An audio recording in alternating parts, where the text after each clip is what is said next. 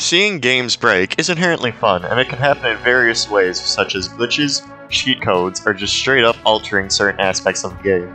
Recently, I've been toying with the idea of corrupting Fire Emblem, and today I'm going to showcase some funny results from my experiments.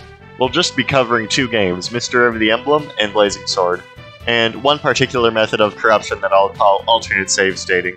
But maybe if I find making this video fun and it gets good reception, I'll make more. And with that, let's get into it. Now, alternate save stating is something I do where I make a save state in a ROM hack and then use the state in the original game. For Mystery of the Emblem, I'll use a ROM hack called Baraku Emblem, a ROM hack that changes a lot of the maps and replaces Marth with Violet. So with everything finally out of the way, let's break this game. So here we are in the, title screen of Mystery of the Emblem, so let's just see what happens when I load my state for Chapter 12 of Baraku Emblem. I'm actually taken to a map that does not exist in the original version of Fire Emblem 3, and you'll notice something immediately interesting about some of the characters. They have boss profile pics are just straight up broken ones. My favorite being Roger, who's down here. Let's see, where are you, Roger? Oh yeah, Jake is just a villager, so that's great.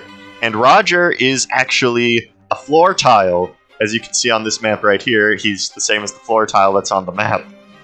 So with that, let's actually start the chapter, and because this is Chapter 12, the game thinks this is Chapter 12 of Mystery of the Emblem and not Baraku Emblem, so it still plays the Garnev cutscene, and it actually clips us out of bounds. As you can see, we're seeing an area of the map we're not supposed to see. Now, this map was actually cut in Mystery of the Emblem, so the Baraku dev had that back in, but we're actually not supposed to be down here. As you can see, I can clip the cursor out of bounds. Yep, up and down. Look at that. Let's see how my man Roger's doing. Oh, fighter, level 50. And the game has crashed, actually.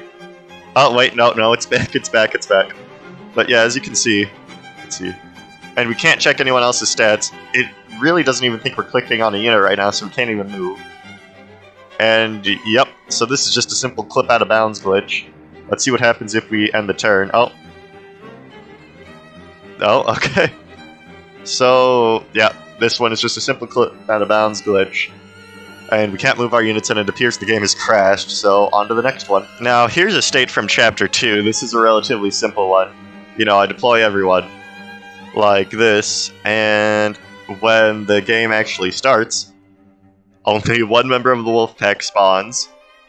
Yep, here he comes. And it's actually Violent himself.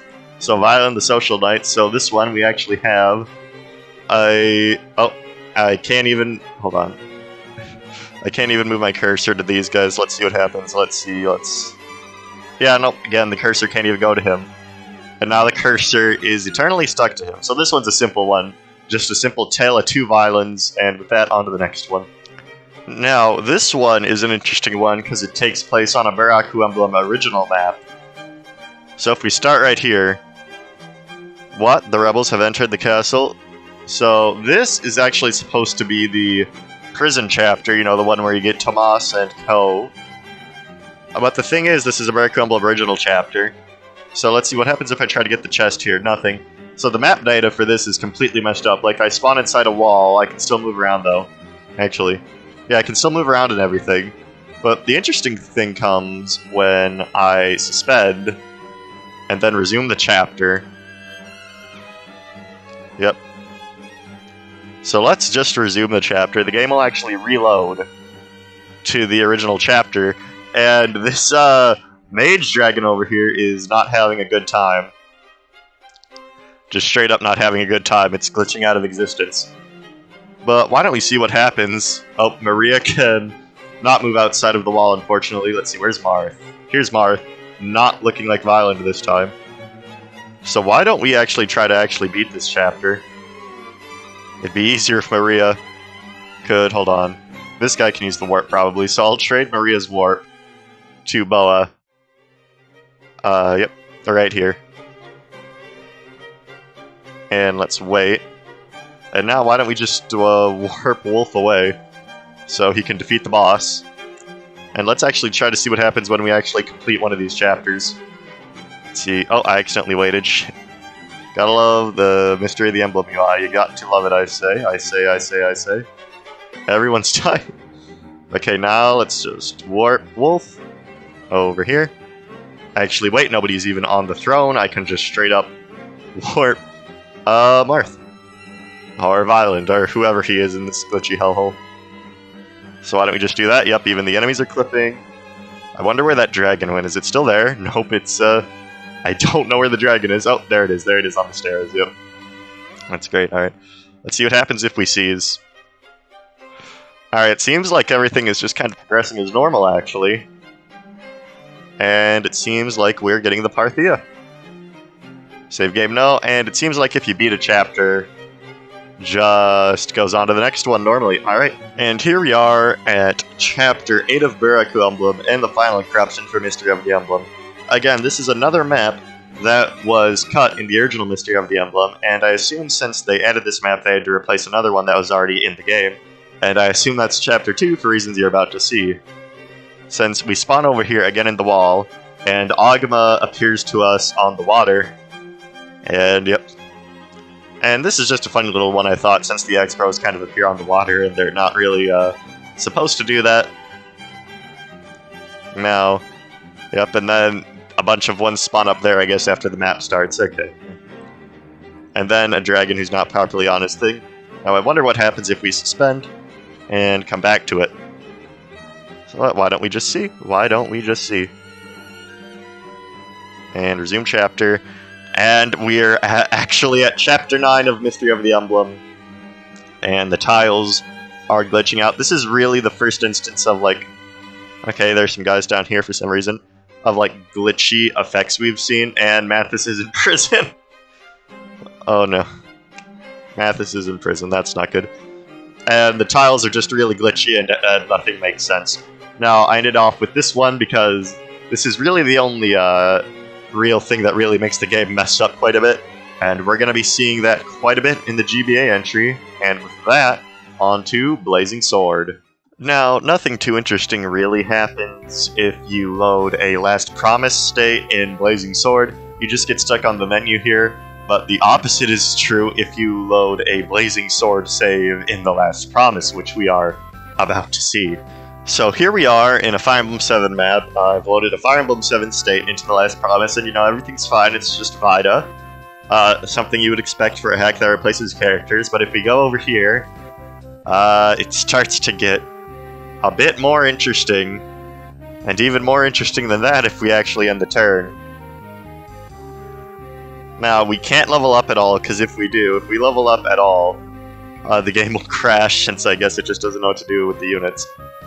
And the events from the Last Promise are happening, but yeah, now it's just, everyone's profiles are strange. And if I go over here, it's, this character, I don't even know what to call it anymore, this paladin.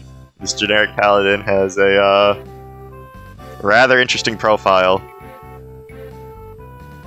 So, I'm pretty sure the more turns we wait, the more corrupted it'll actually get. And it's still using reinforcement data from the Last Promise, so in a few turns, I think you'll see something very interesting happen. Yep. I think, yep, so let's just end the turn one more time, and as... Yeah, two allies just spawned right over there. And these aren't corrupted, since I assume they loaded after we did the states. This is just normal for what the Last Promise is supposed to be. Meanwhile, everyone over here is still doing terribly. Real good lookers right here. I'm waiting for something to happen in the middle there. Huh. Yeah, oh yeah, enemies just appeared out of nowhere. So again, if I level up, the game will crash. So I'm not really going to do that. And with that, that's, trust me, this is only the beginning of how far this rabbit hole goes. So with that, I will see you in the next corruption. So here we are in one of the first chapters of Hector Hard Mode. You know, nothing strange, everything's normal. Except, once I take my cursor off Hector, and put it back on, and take it off, oh no, it's happening again. And now his sprite is just completely messed up, and, like, you can hardly even see it anymore. Also, Matthew, even though he's a thief with the lockpick, cannot open the store, I assume, since it's using Blast Promise's map data on where everything is. And yeah, now, see, we could technically beat this map if we could just get to this escape point right here, since that's the objective of this map in the Last Promise. But even if I break this wall, right here, I'll try to break the wall. Weapon level increase, good for me, I guess. Yep, a cutscene from the last promise. Even if I try to break this wall, nothing happens. The wall is gone, but I can't move through it. Now, I cannot reach that escape point, and my quest to find action replay codes for this game, where you can move through walls, didn't really work out, but something interesting does happen if I suspend. And resume in the next... So let's just resume. Enemies spawn in, and it just keeps spamming enemy phase over and over and over again until the map eventually ends. So that's that corruption. On to the next one. The next one's a real doozy graphically. So here's the Kashuna chapter. Everything's, well, you know, not normal. We're gonna go back to the orange profiles, but it's kill Kashuna. Here's Kashuna, except he's just a mage. Oh, and look, well, would you look at that? Everything's bad and terrible now after I checked Kashuna's stats. And what happens if I end the turn? A cutscene from the last promise plays. Add dots throughout the enemy map. However, I have no mean to access Kashuna and actually route him, since everything is terrible now. Everything is terrible now. Let's just do a round of combat. And the game has crashed due to me getting a level up. So on to the last corruption for Blazing Sword, and I'll see you then. So here we are at endgame, actually. Now, the interesting thing happens when I move Hector all the way up here. A cutscene plays, I'm gonna skip it, and oh, the game did a little oopsie-doopsie in the graphics there, and it teleports us to the final chapter of The Last Promise. Now, as I have not actually played The Last Promise, if you look at this guy's stats, they're, something, and let's see, let's check Kellick's stats, they're not something. And the real kicker is if I suspend here, and I resume the chapter, and I go up here, there are no enemies, and then I just die. So there's the conclusion to The Last Promise Let's Play some people were asking me for. And thus ends this episode of Fire Emblem Corruption. I thought it was fun. If you have any own personal stories of your own corruption or how you can mess with Fire Emblem, leave suggestions. And as I said, if this is received well, I'll do more in the future. We certainly had some funny effects this episode, and with that, I will see you next time. Bye-bye.